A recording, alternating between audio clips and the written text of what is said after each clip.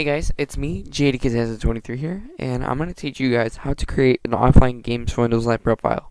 So what you're going to want to do is go to Create Profile, scroll down, click on Create a Local Profile.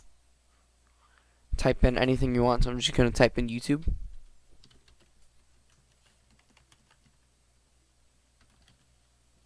Yeah, I don't care about the spelling, so I'm just going to click it.